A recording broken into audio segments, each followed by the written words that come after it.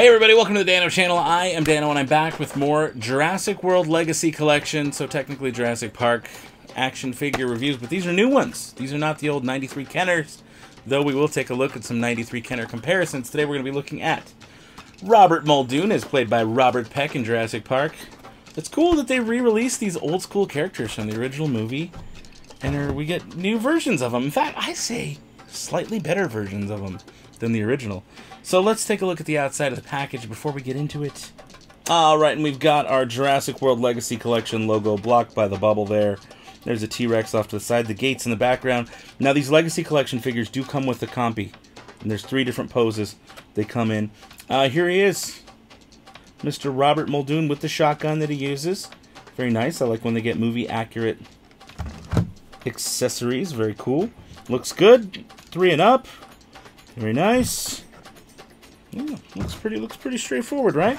Back of the box, Robert Muldoon. There's his picture there. Now, based on the picture, yeah, actually, that's not terrible. That's not a bad likeness at all. Based on that picture, that's not bad at all. There he is with 3 compies on him, even though this only comes with 1. There's just some blurbs. 1 dinosaur, 1 accessory. 0 to 3 sad babies.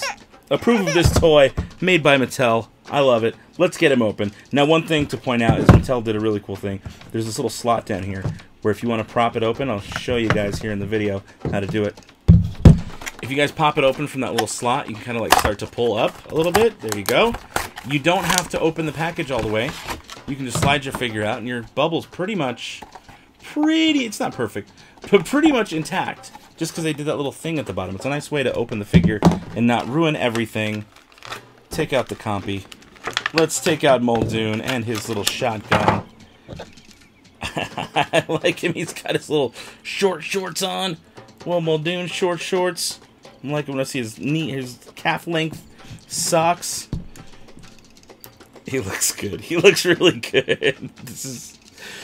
Oh, Mattel. Mattel killed it. Mattel just knocked it out of the park. Okay, well, I do want you guys to see a couple close-ups. So here he is, now that I got the shotgun kind of in his hand. See his little funky socks, his weird little knees, because the articulation. But he looks right. He looks good. The hat's got that little curve to it. In fact, I think he looks way better than the 1993 version. He's actually much taller. But look at the difference. Look at the that's not what Muldoon looked like. He looks like a G.I. Joe. But that's the action figure we got from Muldoon. And he came with, instead of like the shotgun, which is very movie accurate, he came with a freaking bazooka, like a tranquilizer bazooka. And he came with a little baby T-Rex, which looks a little funky. Either way, though, like, I think this Muldoon looks a bit more movie accurate than this one. Now, they did make a Series 2 version of him a couple years later, and he's kind of more in between. I think the face sculpt looks a little bit better. Like, especially if we look at that picture. I think the face sculpt looks way better on the Series 2 Muldoon, but it's literally just the same figure in a different, like, color. Notice everything's the same, just different colors. Black instead of brown, green instead of tan color, black instead of yellow, you know, brown for black. Again, same thing, and then they popped on a different head. That head does not look like Muldoon. It looks like, I don't know what that looks like. He almost looks like, I don't know, he just looks like super, like, 90s hero. This looks more like Muldoon from the movie. This one, he looks a little weird in that sculpt. But I think, like, there's certain angles of him that do look good. Like that right there, I think he looks like Muldoon a lot. It's just kind of funny, the different evolution of the Muldoon action figure. But to kind of pay homage to the original, when they came with, like, weird accessories and then a mini dinosaur, now they come with a little compy. So you can, like, kind of build your world if you have, like, a diorama setup like I do.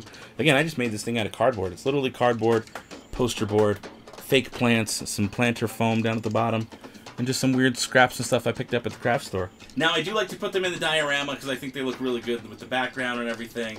He looks awesome right in front of the Jeep. There's a little compy. There's another Raptor. But, of course, there's never just one. There's always a second one. Clever girl waiting for him. I love this. I think this looks so good. This setup here looks good. All of these Legacy Collection. Look, there's Grant. You can kind of put them both in the Jeep if you want. I'm liking what I'm seeing here. This is a really cool, fun setup. Mattel, you're killing it with this line. You're absolutely killing it. I feel like every toy in this line, Legacy Collection specifically, Legacy Collection, every piece that I've pulled from this has been great so far. I'm loving all of it. Big thumbs up for me, but I want to know what you guys think. It's the most important part. I need you guys to leave your feedback. A thumbs up or thumbs down if you don't like it. Maybe you think the face looks a little off. If you don't like it, that's fine. Thumbs down the video, but tell me down in the comments below why. And if you thumbs it up, do me another favor. Tell me why. I want to know what you like about it. Think it's cool? Do you think it needs more accessories? Either way, good, bad. I want your feedback. Leave it down below.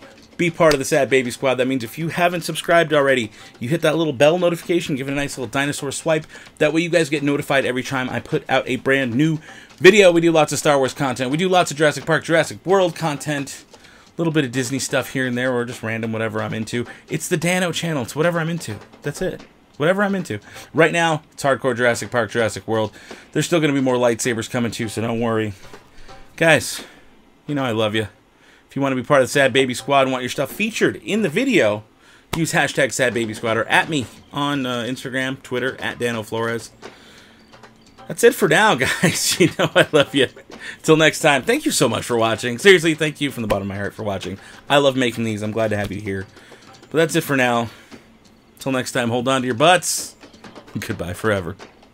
Guys, thank you so much for watching. If you've enjoyed this video series, do yourself a favor, hit that subscribe button or I'll come bite ya. You know I love you. Make sure to leave this video a thumbs up. If you like Star Wars, be sure to check out one of my other videos. But the best thing you can do to help me out is to share. Share my vids. Do that right now. Go do it. Now.